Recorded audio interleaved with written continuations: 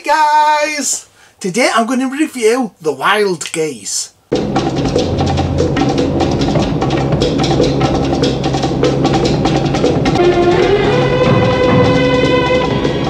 The Wild Geese came out in 1978 and was directed by Andrew V. McLaglen. It's a war film about a group of mercenaries in Africa with an all-star cast. London's Leicester Square Theatre readies itself for the world premiere of one of the most exciting films to hit the big screen. Names like Richard Burton, Roger Moore, Richard Harris, and Hardy Krüger.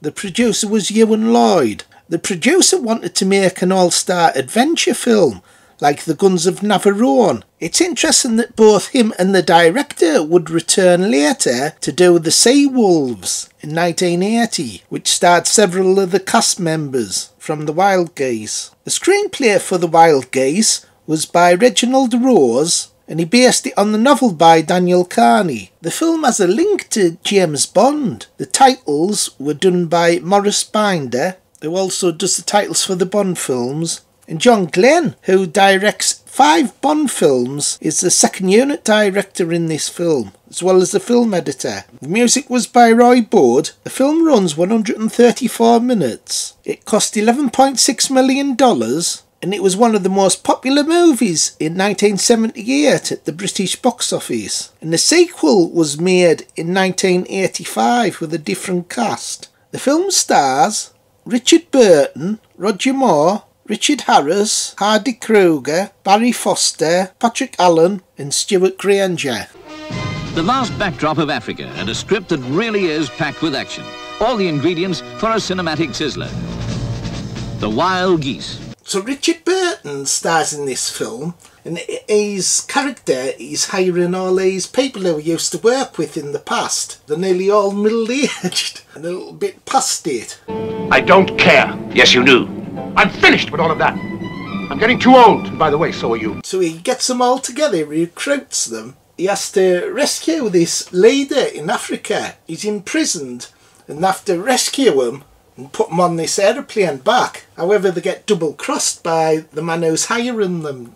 Stewart Granger's character makes a double deal behind the backs. So instead of the aeroplane coming to collect them, it just flies past them. So this film reminds us of a film called The Expendables. So it's like a 1970s version of that film. That film has like all these action heroes who are a little bit old, a little bit past it. So they're similar films but in different decades. So Richard Burton, he's a great actor. He's got one of them distinctive voices. One of the best voices ever.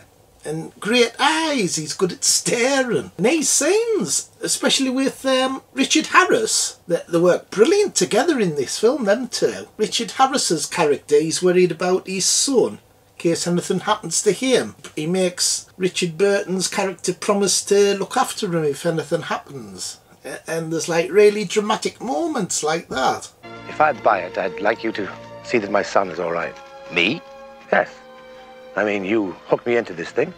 Don't you have any decent friends? Well, I've just made you his godfather. Roger Moore's in. This is when he was really at his most popular. It's between the films The Spy Who Loved Me and Moonraker. So he was a big office drawer at the time. And it's brilliant, his introduction scene. He makes his drug dealer eat the cocaine because he knows this girl who got some drugs off him and ended up dying. Now do it. Do it. All of it. I'm gonna pour it down. Hey, Phil, Roger Moore can be a hard twat when he wants to be. That had strychnine in it.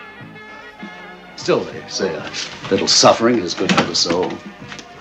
It may last 20 minutes. Have fun. Yeah, it's my favourite scene of the film, that Bones. It's Roger Moore at his best. So this kind of proves that he could have played James Bond very darker if he was allowed to. So the film's quite violent. There's a lot of action sequences involving blood, bad language as well. Hardy Krüger's got some good scenes where he's carrying the hostage on his back, giving him a piggyback, and at first they don't like each other, but they become friends at the end, and it's quite a touching scene when he ends up getting shot. He's still trying to pick him up, but he can't. And you see blood coming out of his mouth. In fact, not many survive in this film, and you get to like the cast as well. When they're training, because they're all in the 40s mostly, 40s and 50s. Some even older, I think. So it's quite sad when you see them getting shot and everything. Especially when Richard Harris's character gets killed. And Richard Burton shoots him and he says he has to, otherwise they would have cut him to bits. For God's sake, kill me! No, God! A gun! Sean, I killed Rafer. Simbas would have cut him up into small pieces. And he's great at the end of the film as well, when he makes Stewart Granger's character the one who set them all up, and he goes to his house and shoots him. But before he does that, he's offered money. He says he'll give him money if he doesn't kill him. But he's not bothered about the money, he wants revenge. So I thought that was excellent, that, not accepting his money. Had a speech prepared for you. I've been rehearsing it for 3 months. It was pretty good, as a matter of fact. All about the betrayals and dead friends, a kind of passionate requiem. And naturally, what a filthy, cold-blooded monster you are, etc. You see, I don't mind taking money from you, but having you offer me money for your life with all those bodies littering Africa, it is actually degrading. He can stick his bloody money right up his bloody ass. And this film has a few connections to the Bond series. The titles, and they do look like the James Bond film titles. You say like images and writing and like pictures inside the images. You also have John Glen as a second unit director and a film editor.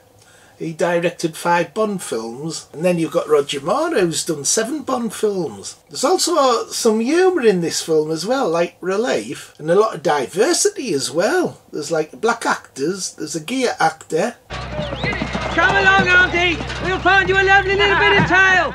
No thanks, dear. You enjoy yourselves. I'll be waiting up for you with bandages and penicillin. Have your buns ready? He was a funny bugger, that bloody camp gear fella. I thought he was going to burst into bloody song like Danny LaRue. Mop the candy door. Yeah, he's a funny bugger, Bones. What you don't drop the bloody soap, lads. Backs to the wall. So overall, I thought this was a top action film with some great dramatic moments as well. So out of 10, I'd give it 9. 9 out of 10. I didn't give it 1 for you, like it. Really good film, feel. That Richard Burton's good. You should review The Medusa Touch. I like that one. In 1984. Yeah, I definitely will review them 2 films. They're excellent. Okay, everybody, bye. See you next time. Like, subscribe and share. Bye.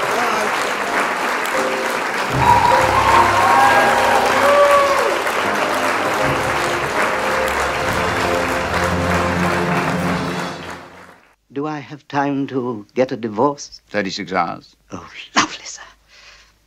I can't wait to see his face.